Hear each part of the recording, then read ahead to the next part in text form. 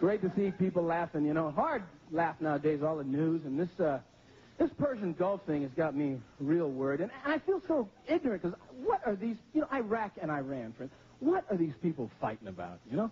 Like, it ends with a Q. It ends with an N. These people are one letter away from peace.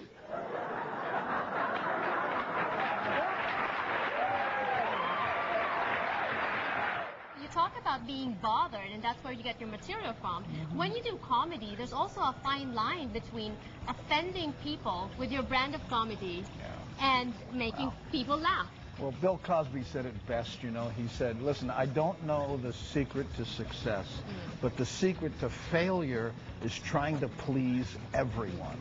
And I'm telling you what, when you do comedy, someone will be bothered. No, I don't care what you talk about. You know, you could say, you know, the other day I was blowing up a balloon, and somebody in the audience was, hey, I breathe air, pal, watch it. You know, I don't care what you talk about. There's so many people, and especially now with the internet and social media, you're reaching so many people. Somebody's going to be bothered, so you can't worry about that. Any memorable act? Well, you know, it's interesting with comedians. If the show goes well, right, you remember it for about 10 minutes. If it goes bad, you remember it for the rest of your life. Really? So all I ever remember are the bad ones. The bad ones. Okay, share. Well, I was opening for Tom Jones at Trump at the Trump Hotel or whatever it was called. In Las Vegas? No, in Florida or Miami or somewhere on the East Coast. I can't remember. But anyway, I got up there, and they just weren't buying it. It was one of those things where... Oh, that is so difficult. Well, you have to understand, they come there to see Tom Jones. Ladies and gentlemen, what? Yay! And now the comedy of Andy Bumatai. And you walk out, and they go, they go, ah. And there's 5 deep with cameras in the front. And then I walk on, they go, and they all turn around and walked up, and I went, my, you must have been so excited walking in. Yeah, and then you get used to it, because, and then what you do is you go backstage and smell the paycheck and go, okay, this is why I'm doing it. But Tom is a wonderful person. I mean, I can't say enough about what a cool guy he is. So even when working with comedy, it's still stressful?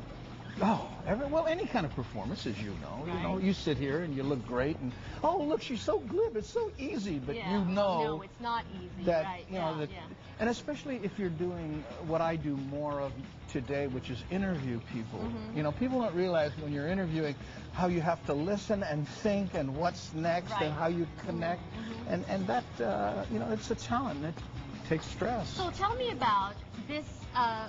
Be acting, going to LA, making it big, doing shows, doing movies, and then coming back to Hawaii. Is it just the love for Hawaii? Well, yes, and it was my wife and I. Well, she was my girlfriend, and then the kids came along, and you know, we got married, and then when they got to school age, I wanted them to grow up here and not in LA. I had this nightmare that my kid would turn to me one day and go, "Whoa, Dad, like gag me with a spoon," you know, and I went, "Whoa," you know.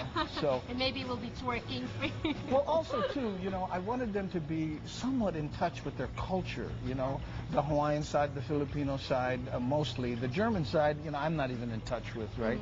Although I have uncles that look like Hitler's wet dream, you know what I mean? But Hitler's wet dream.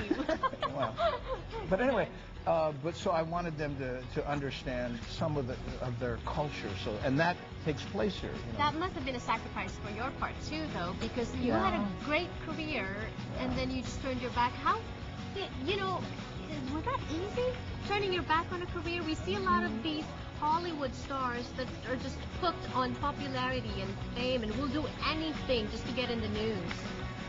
Well, I think a lot has to do with my Filipino heritage, because family first. I think most Filipinos feel that way. I don't care what the deal is. If you have to decide between your family and anything else, they will go to the family. And I decided I didn't want to be Uncle Daddy. I didn't want to be the guy who calls in. I wanted to be there, and I wanted to be active. And now, as a result, I have very famous friends who have no connection whatsoever with their children. And I'm not so famous compared to these mega stars. And my kids and I can sit down and have dinner and laugh and talk. And I think that's more valuable. So no regrets? No regrets. And now your transition to TV. How difficult or easy was it? Well, you know, television, I've always been on television, but to be on the production side of it is very difficult. And, you know, it's always about money. And not having enough of it to do really what you want, you know. And then there's the trade-off on how much are you going to work on this thing and not have a life. Right. You know, but I enjoy it. Have you found the balance yet? Yes. I could probably do more exercise. I'm gaining weight because I'm sitting at a computer eating and editing and doing all this stuff. And it's hard to let it go when you have deadlines, you know, and I'm getting better.